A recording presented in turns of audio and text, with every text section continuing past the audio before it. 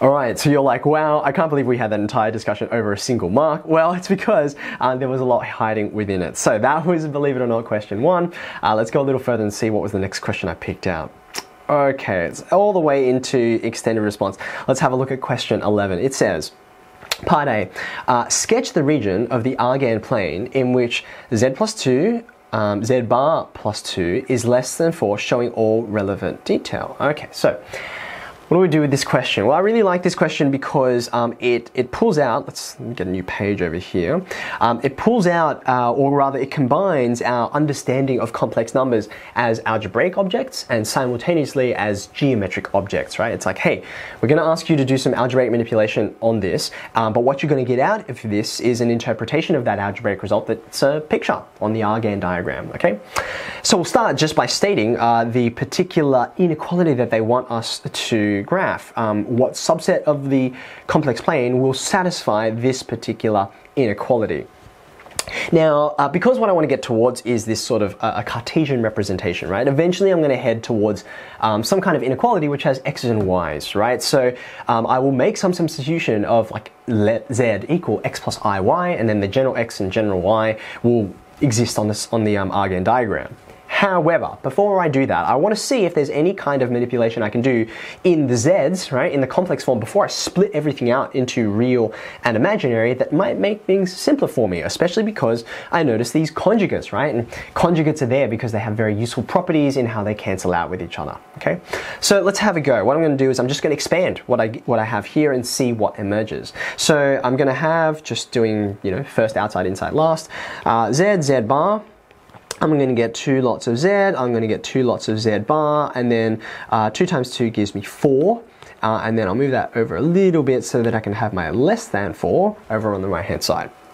Okay, now this is really great because the particular expansion, or algebraic terms, this polynomial, right, sort of thing that you're going to get here, the binomials that are going to be combined here, they pair up the conjugates very nicely that are going to give me results that maybe you instantly recognize, right? Z bar, I know what that is, but I'll just write that out the front momentarily. And double of z plus z bar, I also know what that is because the whole idea of the conjugate is that the imaginary parts are positive and negative. If you add them, they cancel, okay? While I'm at it, I notice there's a 4 on both sides, so I'm just going to subtract that from both sides, okay? So at this point, I think it's appropriate to now say, okay, I've done enough simplifying. I've noticed that the combination of z and z bar, z and its conjugate, will allow me to simplify some things here. But just to make it really clear for us, let me just put this bit of work in here to make the substitution really clear, right? For starters, if, oopsie daisy, if z equals x plus iy, this is the substitution I was mentioning, then for instance, z plus z bar, we just said the imaginary parts would cancel, so that would just leave you with double the real part. So I'm just going to get 2x, right? And while I'm at it, z times z bar, maybe you don't get this one like straight away, that multiplication is going to be x plus iy, x minus iy, right? This is kind of a difference of squares situation, except the fact that I've got these i's hanging out there, so they're going to make my difference of squares into a sum of squares because the I squared will become -1. So what I'm going to do is I'm just going to flag these two objects here, and I'm going to substitute them into, let's just name this, let's call this inequality 1, and I'm going to substitute these two results in terms of x's and y's into inequality 1. All right, here we go.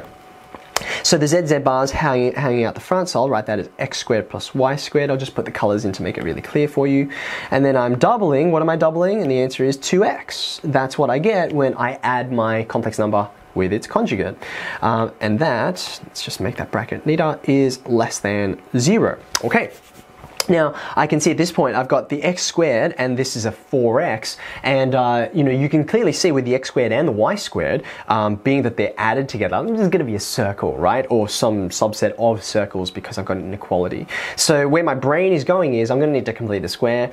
If I've got x squared plus 4x here, then I'm going to halve and square this coefficient. And thankfully, this has already been halved for me. Look, it's 2 times 2. It's almost like the question was designed to make this easy. So therefore, I'm going to have the x squared plus the 4x.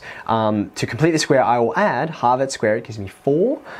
Funnily enough, I subtracted that before, so I might as well add it back to both sides. And then you just got that y squared hanging out there. So far so good. I'll just factorize it to make it a little more geometrically obvious what shape I'm dealing with.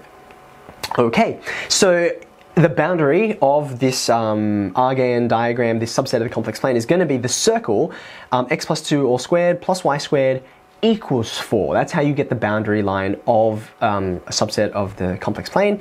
And then, because I see this less than, I want all of the circles that have that radius of 4 but smaller, right? I'm not including actually 4 because the boundary is not included, okay?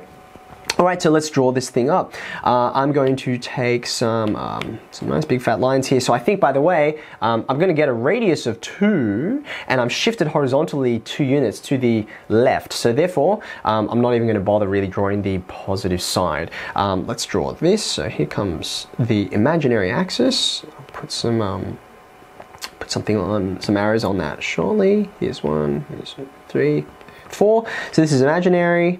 This is real, and I'll admit I am going to cheat slightly in this next section because I'm going to draw a perfect circle here. Ta-da!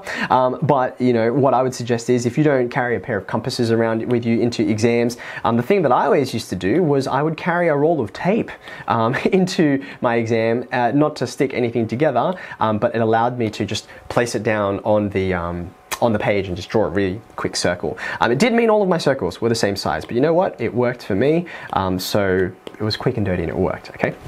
So there you go, there's our boundary, right? And I might as well just mark that in. That's x plus 2 all squared plus y squared is equal to 4. There's our boundary. I've dotted it to indicate that it's actually not included in my inequality. I go all the way over to -4 because from the center, which we said was -2, I've got that radius of 2 and I touch at the origin. That means how far am I going up? Answer, that's 2i up there and -2i down here. And then what else do I need? Well, I actually need to shade that subset, that inside part, because it's all of those smaller circles, right? So again, sorry, teeny bit of cheating here, but there you go. Let's see, let's pop that in there and get this looking about right. So get the color right, fill's already been chosen, and now let's make this the appropriate size. Ta-da! Okay, there you go. And of course, you just grab your pencil and shade like so, but hopefully this is nice and clear for you, okay?